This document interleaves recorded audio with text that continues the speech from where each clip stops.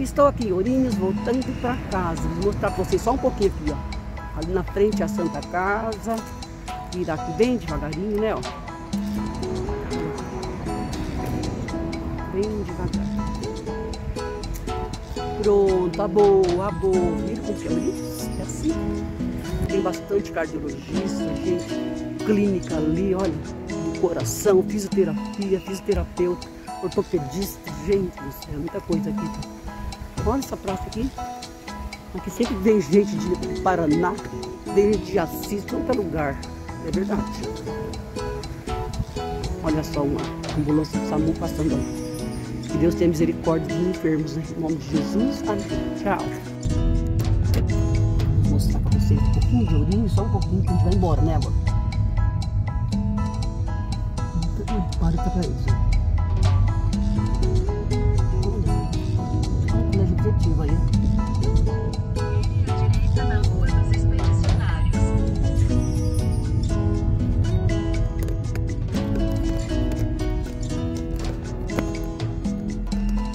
Que é o centro de Ourinhos. Nossa, tá calor, agora vou tirar na bolsa. Calor, né?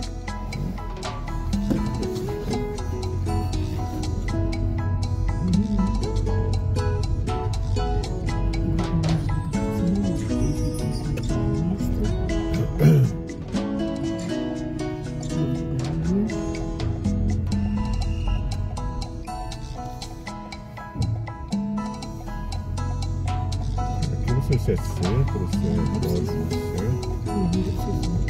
Em 300 metros, vire à direita na Rua Cardoso Ribeiro.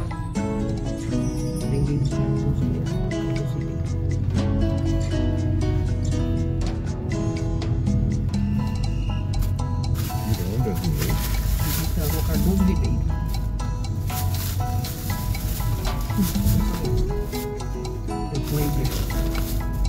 Eu com ele ia ser bem engraçado. Eu ia descer, pegar um fita métrica e medir. Só vou dar pra onde? Agora a gente vai ver.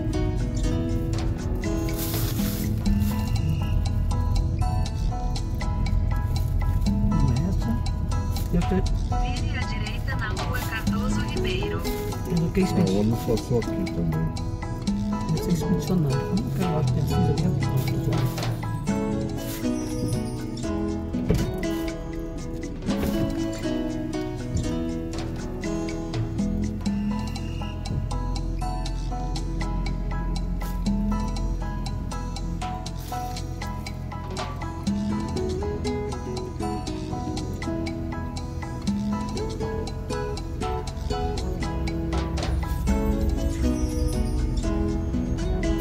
Pelo menos você passou num médico diferente.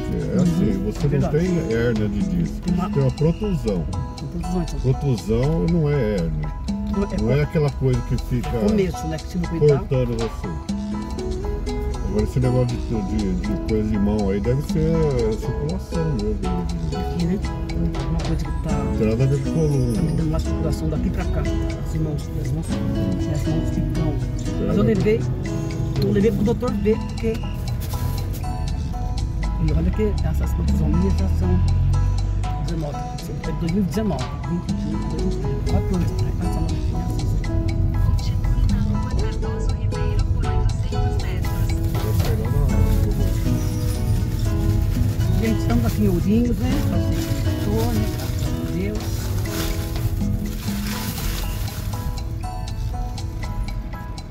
Rua Cardoso Ribeiro, realmente. Aquela que nós vimos atrás, a Avenida Expedicionária.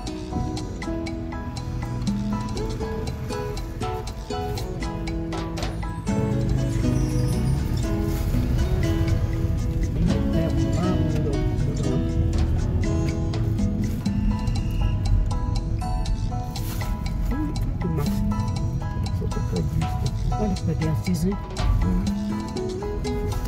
Então, olha essa loja, que novo empreendimento tem de Assis, vai ter lá de Assis essa loja aqui, fica os preços ali, ó.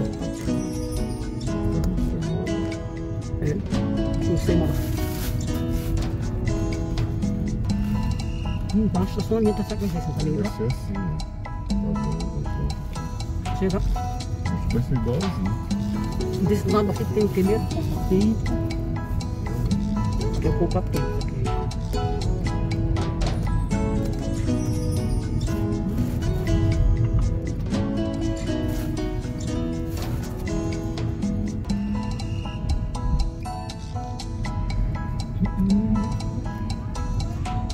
Aí para não, não botar ali. Não sei.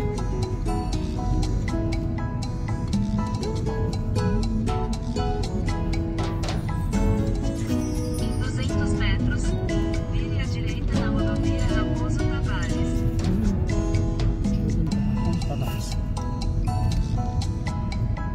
Tem hora que ela fala assim, rodovia SP 270, né? Aqui é Raposo Tavares. Então 270. Vire à direita na rodovia Raposo Tavares e depois curva acentuada à esquerda para permanecer na rodovia Raposo Tavares. Passaria Martins e Lino da Silva. Curva acentuada à esquerda para permanecer na rodovia Raposo Tavares. Virado.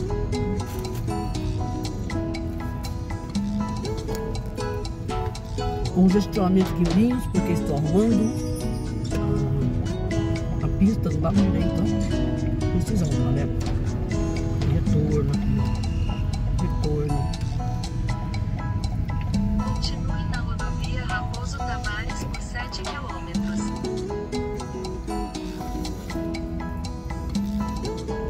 Depois disso, depois que eu mudei, bem para mim, tem que arrumar ali.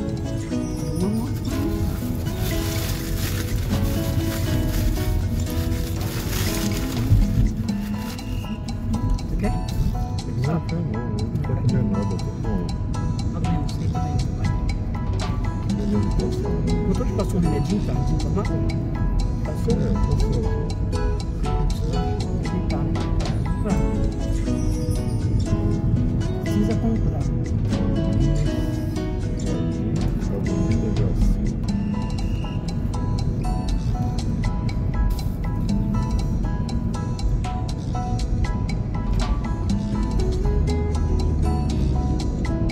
Essa que estamos aqui, Essa aqui é a Raposo Tavares, lá que vem lá do Tapetininho. vem de Ourinhos, entendeu? Lá. Tem casa para lá também. Salto Grande, Assis, Maria.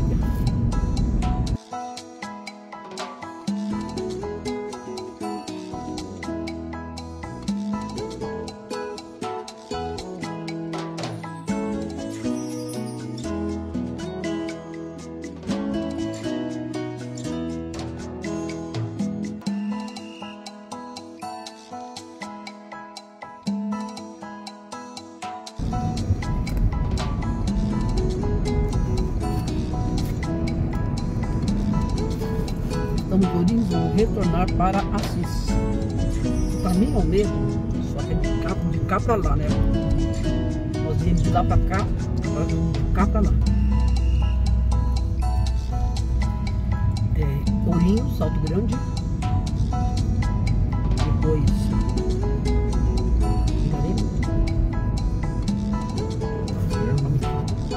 Palmital.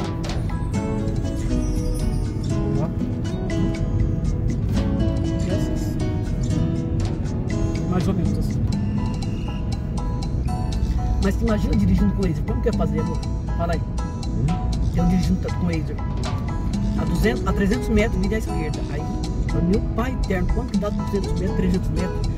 Tem 600 metros de falou de você comigo. Você chegou? Você já chegou? Aí, ele desceu do carro e mediu o chão. Não esqueça que era a irmã que desceu do carro para pagar o pedágio, né? O pedágio. O bracinho dela era... Engraçado. Não é para o carro do lado, foi para lá.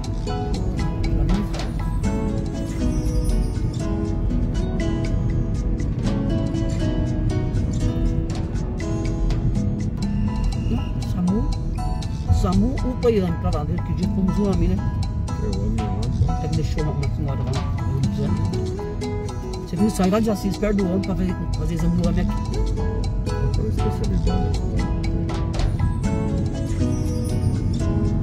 Você vê lá Tem uma placa Ourinhos, vai na frente.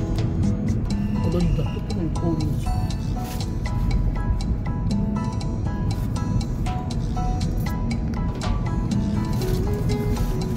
Vamos aqui de novo lá.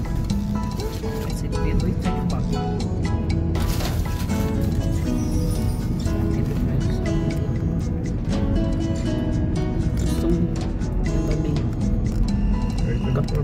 Então só um caminhão passando lá, o rodamento. Fazendo.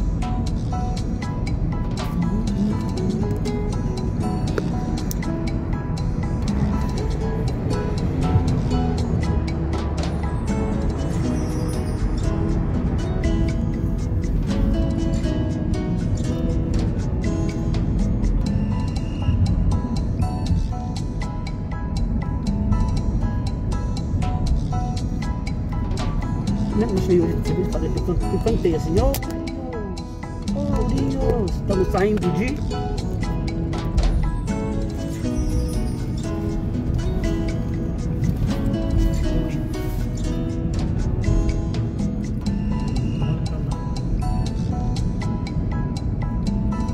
Entra aqui só da...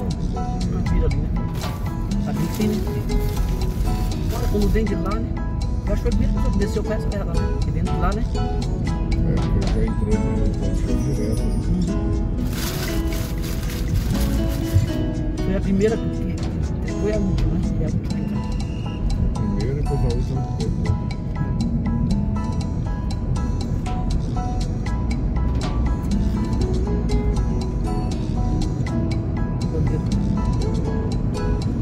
Muita bandeira. Tá bonita.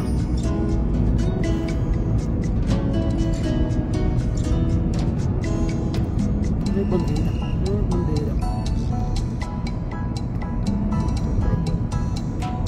Facadão ali, ó.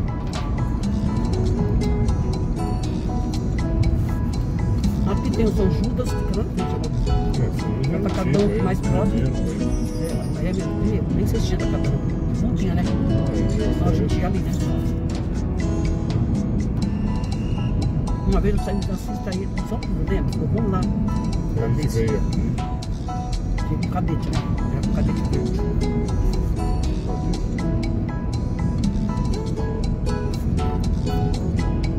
Fácil, guarda o negócio.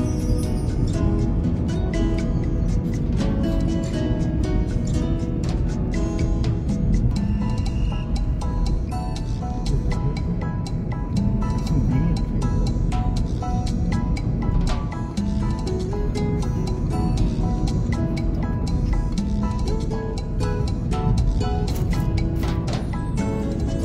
aqui. Aqui, né? Legal aqui. Já viu a foto.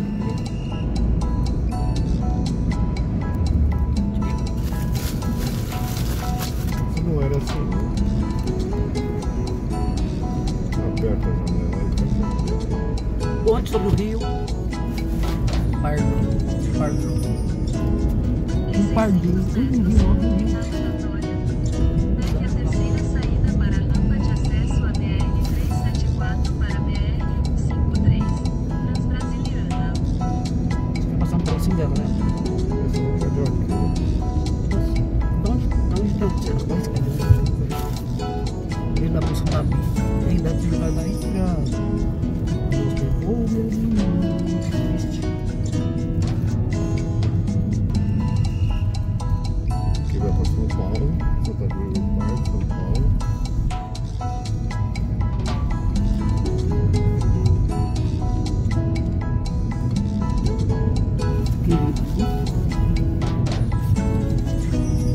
Saia da rotatória para a rampa. Qual que é a Transbrasiliana? Acho que vai entrar aqui, né? 500 metros. Transbrasiliana, Assis.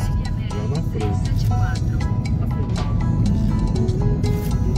Olha uma pizza aí, gente. Vamos comer. Delícia. A pizza do outdoor. Esse daqui, esse pedaço aqui. Tem Raposo, que a dela é embaixo. Já passou por ela? Eu nunca peguei ela perto. Ah, vai pra São Paulo, né? Ela corta o Brasil de sul, lá, ela vai lá pro norte. Lá. Ela passa aqui embaixo.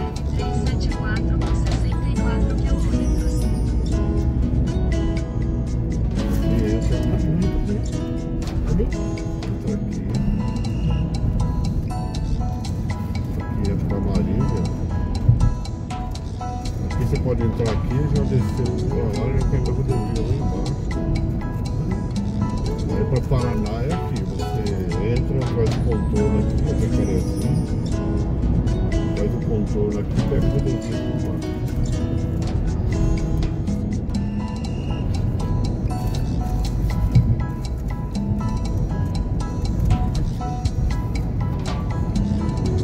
Agora você vai ter pé de milho, né? Você viu?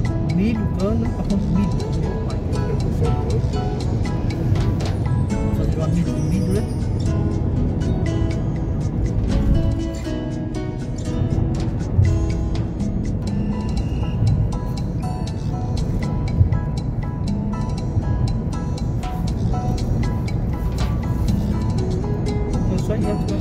Caminho da roça agora, né? Limite de Salto Grande de Ourinhos. Olha, Salto Grande é a próxima cidade da frente. Você viu ali? Sempre da frente. Poxa, eu não fui numa fazenda, né? Eu nem você, né? Não conhecemos ninguém que tem fazenda, né?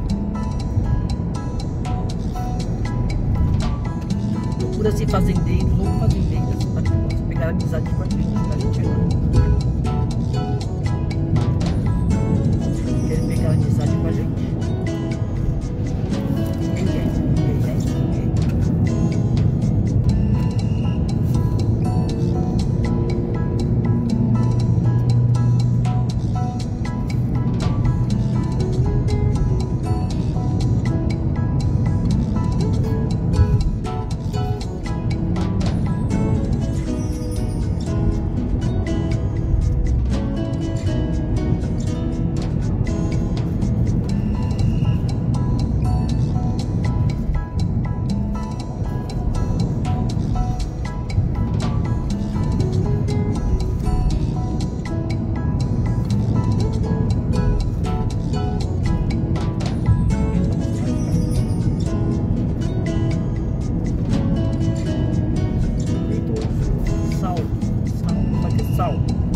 Serviço de atendimento ao usuário da CART.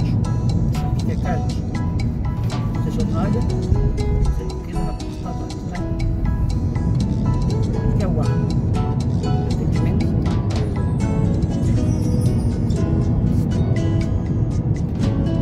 Você pode ir na pista, verdinho.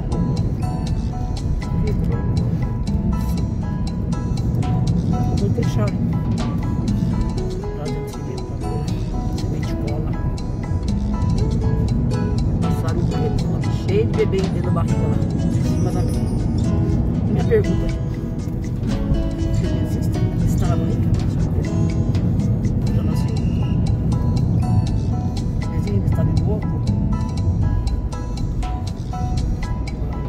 Só o mesmo. Um pouco de árvore, em cima da árvore, parecia com barba assim. Um pouco assim, de padeira, deve ser, ficou todinho assim.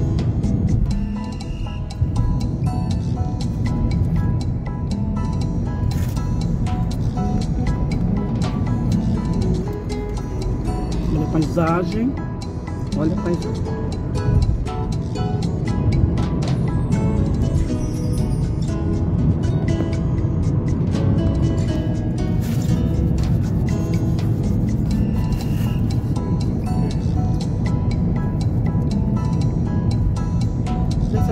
Teve obras, né?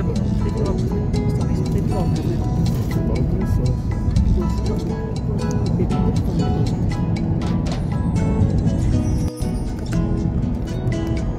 Já tinha o que fazer, já fizeram o que tinha que fazer, né? Depois dessa chuvarada que deu aí, eles têm que...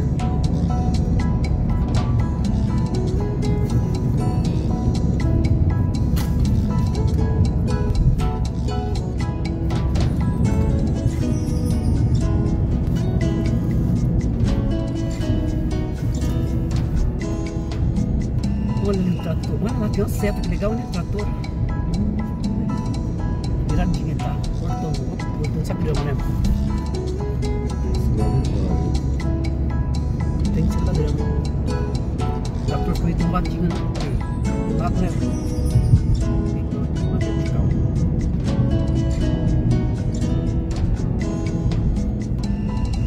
Até hoje não deu um bicho na nossa frente, né?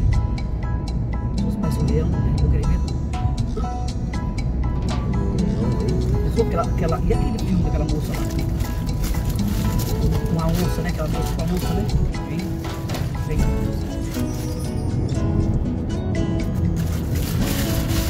Vou começar a fazer vídeo, eu vou comentar, sabe? É legal. Você gosta de começar vídeo assim? Lembra aquela moça lá, com a minha onça, vem, abraça ela assim? Super feliz, a onça caía até escorregar, né? Que nem cachorro não vem. Eu dou um com tudo. Aí o cachorro até escorrega assim. Rabinho, assim, muito feliz. A onça também, a onça não, a leão, né? Aquela moça lá. Quando eu vi a moça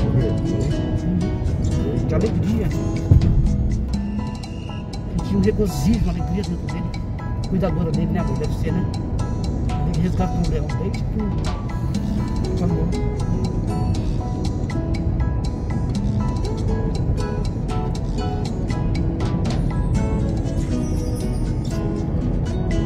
Grande, um beijo de amor.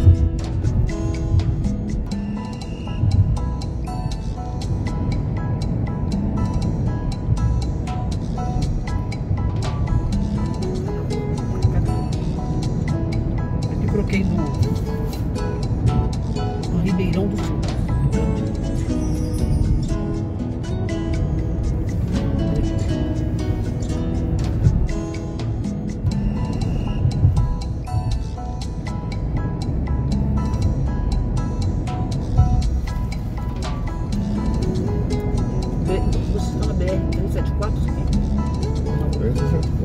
É a mesma coisa que. Você falou da coisa. O SP-270. Estamos, gente, na BR 374 em relação ao braço de curso da BR, né? Alto Grande ali, ó. Nós sabíamos aí, né? Será que as mulheres usam salto alto? Porque a cidade chama Salto Grande?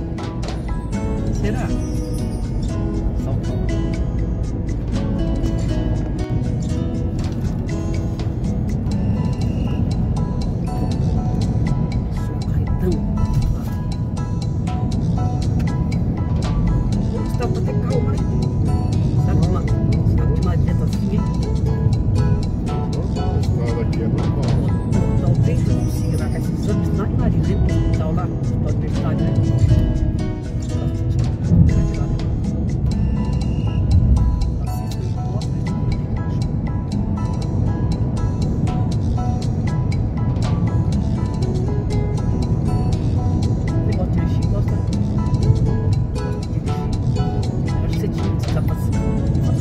Motorista de ônibus de viagem. Sabe que assim, a sua loucura aqui, né? Você ia viajar assim, ficar longe, você ia gostar?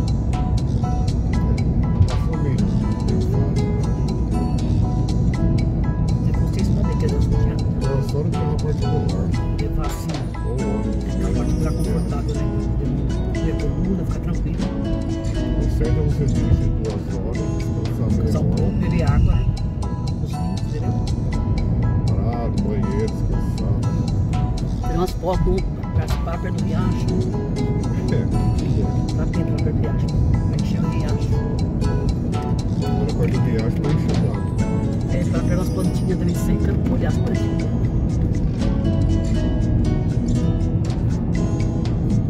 Só para tirar água do joelho, esquisito.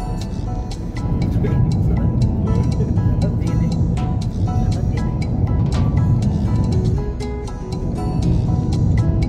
Se eu queria fazer ela, ponto no nariz. Ponto no nariz. No balde, né, da bexiga. Tirar a bexiga. Ai, ai, ai, ai.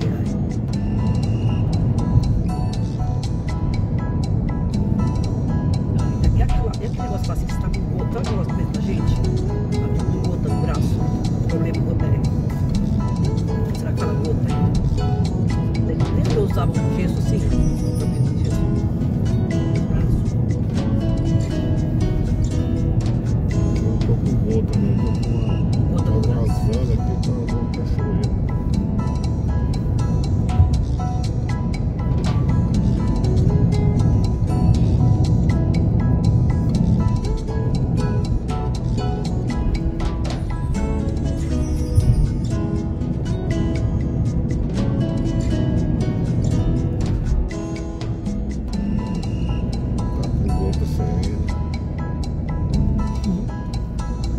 bichinho da gota serena. Meu pai falava isso. Meu pai é baiano. Os baianos ainda falam isso. Meu pai falava, ele é baiano, nasceu na Bahia. E minha mãe também nasceu na Bahia. Meu pai tinha cabelo, tinha coquinho, né? Cabelo de coquinho, né? Agora eu tô bonito, cabelo de coquinho. Você vê a Nancy e o Hélio, naquela foto, se parecem. O nariz bem feitinho assim, tão bonito.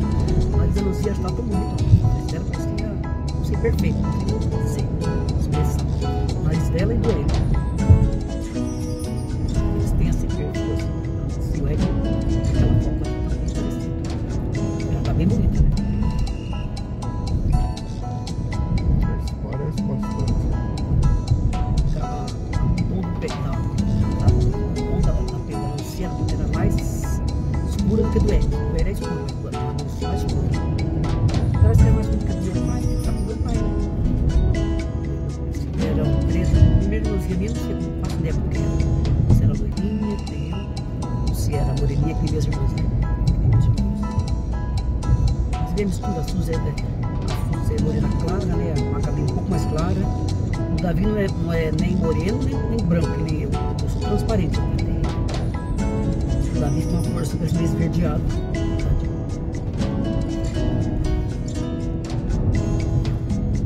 Parece que o Davi, quando nasceu pequenininho, nasceu. Lembra que você conta da sua irmã? Nasceu pequenininho, com probleminha da Davi também. Saúde dele depois você fortificou. Melhorou.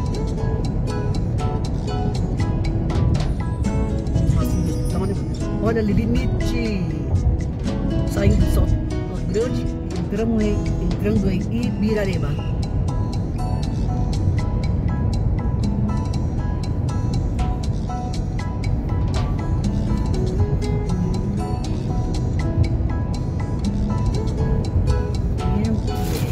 É o que é. Vaca sem ponta, galinha sem pé, joga essa. O que é? Vaca sem ponta, galinha sem pé. Que é isso? Já ouvi essa, quando você era moleque? É. E moleque, já viu, pai? E esse barulho, hein? Isso aí eu não... Você come direto. Por isso que eu acordei.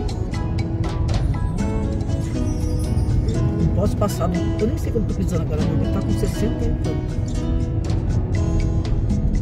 Tava com 40, emagreci, né? Eu acho que tô com 60 e tanto, né? Passou. Peguei porco, né? Comi tudo porco aí, né? Você gosta? Pode arrotar. Não comi nada. Mesmo que tem uma banana aqui. Eu saio de casa com banana, com pão com margarina e com pão sem nada. Com pão sem margarina, com uma aguinha. Quer um pouco de água? Tem água pelo menos? Vai ser Não, não sei, eu vou mais.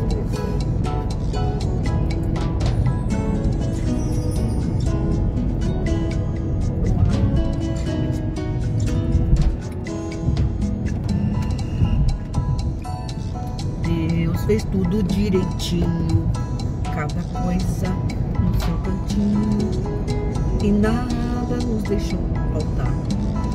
Pode ver, tudo está no seu lugar, e nada nos deixou faltar.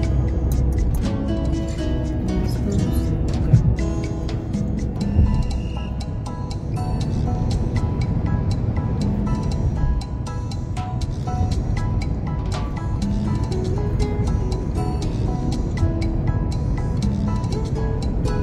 Qual que é o lugar tranquilo para você achar?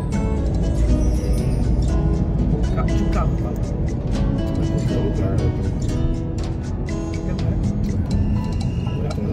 Mais longe. Tranquilo é a gente que vai. Fala assim, mais longe possível. Assim.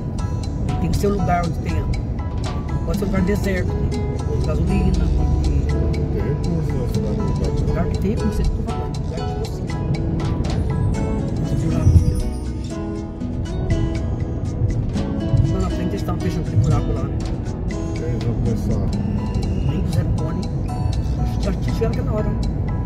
Dulcila aí, de perto. Estamos em Ibirarema, né? Em playlist tem playlists das cidades, de algumas cidades do interior do canal, gente. Você que já morou em Ibirarema, Latina, onde mais mesmo? Maracaí, Ourinhos, Assis,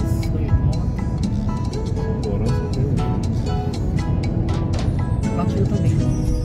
Nós somos aquele dia lá de novo. Só um pouco, tá? Não tem muita coisa, né? Não tem muita coisa, não. Não tem nada pra fazer. É que a gente anda um pouquinho e já enjoa, né? Não enjoa, a gente tem nada pra fazer. Passa de vez em quando. Quando passa no meio da cidade. Na verdade, não vai conhecer a cidade, só passar nas ruas. Aí, o que eu percebo? Aqui todo lugar é igual. Tem rua, tem flor, tem árvore, tem casa, tem céu, sol. A noitinha, mesmo sol que brilha pra nós lá em Assis, brilha pra nós lá em Patina, brilha lá no outro lado, né? E brilha lá no Japão, né? Agora você vai assim.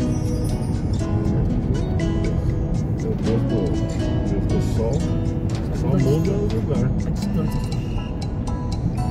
Tô vendo a fumaça lá longe, deve ser da usina.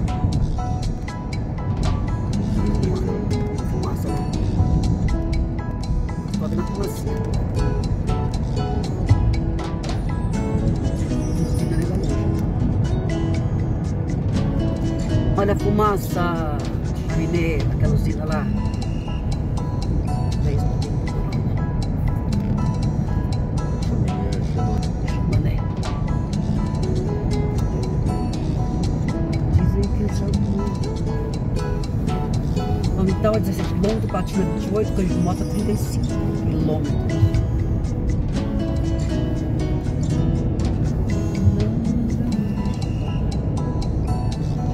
Tudo está no seu lugar.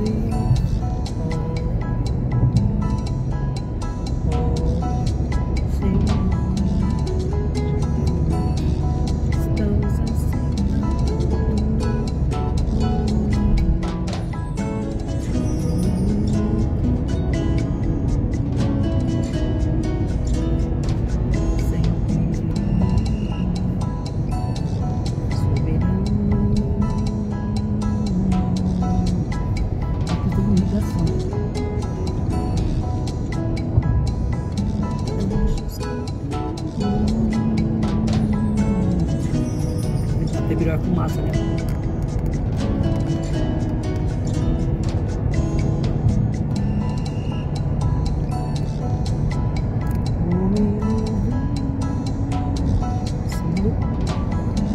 Silo por tequilo. Silo por tequilo. Silo por tequilo.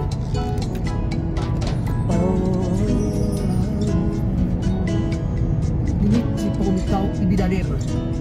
Estamos chegando, sim. Estamos chegando já longe. Estamos, sim. Cada vez mais perto. Lembra das meninas? A Eri e a Giane, pequena? Elinha e Gianinha. Ai, que mau cheiro, meu Deus. Ai, o que é isso? Que mau cheiro. Eu também, que mau cheiro. Gente, que carniça. Meu Deus, rapaz, que carniça, amor do céu. Ai, que forte. Ai, que cheiro horrível. Você põe dentro do seu... Ai, que mau cheiro, meu Deus, amado. Mas tá do... gostando desse cheiro? Esse cheiro é doce. É doce, pedido. Gente, cheiro da usina, sabe? A usina pra lá, porque tá lá um cheiro, só cheira mal esse pedaço. Eu vejo O vento sopra, gente. Ai, ai, ai. Ai, insuportável. Ai, insuportável. Tem que passar com o bebedor. Respirar pela boca, ó, dizendo que sente cheiro. Eu não senti cheiro, graças a Deus. Tem carniça, acho que é aquela usina lá, ó. Vocês estão vendo lá à frente, lá, a carniça lá? Cheio de dinheiro, mas fede pra caramba. Meu pai. Meu pai, meu pai. Fede demais. Eu tô fazendo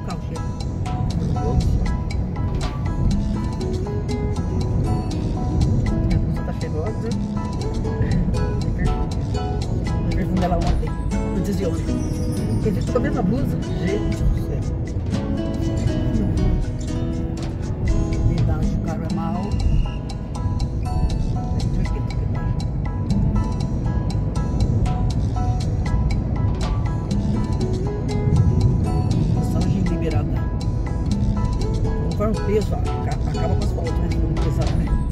Muito peso. Não estrada. Pesado e liberado. Passa muito caminho. É um asfalto. Dois caminhões. Não é muito boa qualidade. Você está Certo é fazer concreto. fazendo concreto no caminhão dela.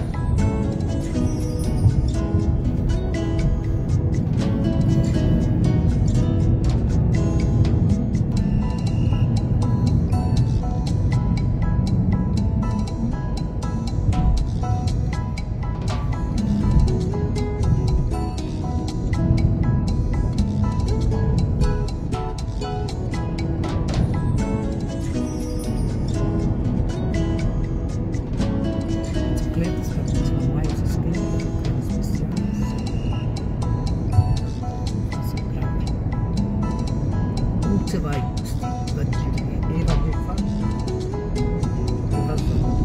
só se o seu carro estiver uma hélice, quando você lá à frente, você entra assim, ó, depois os pedaços faz assim, carro com hélice assim.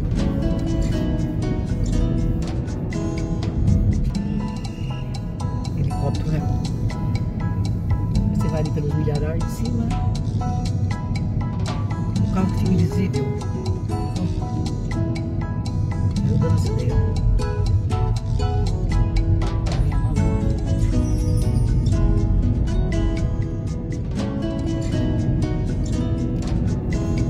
Você tem uma música. Não estava lá, morava lá no Horizonte. Mesmo Traguaçu. Uma música que faz música aqui. É 2 de 11.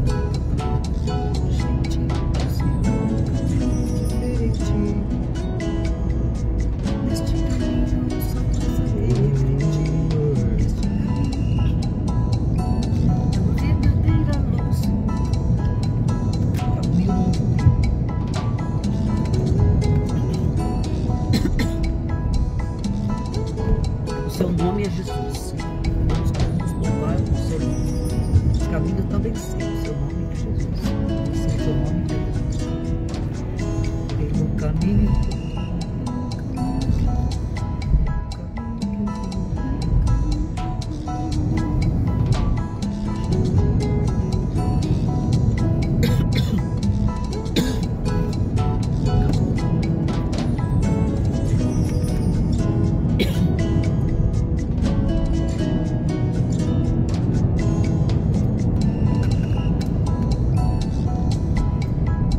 Pensei que a gente vinha aqui, você não pensou também que tá muito frio e tá chovendo? Você não achou também que vinha aqui, tá chovendo? A gente tava, eles estavam chovendo, mas é de contrário, né?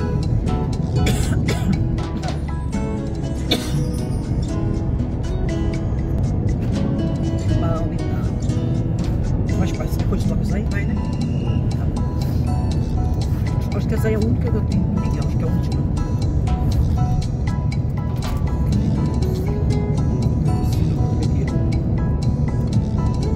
Porque aquilo.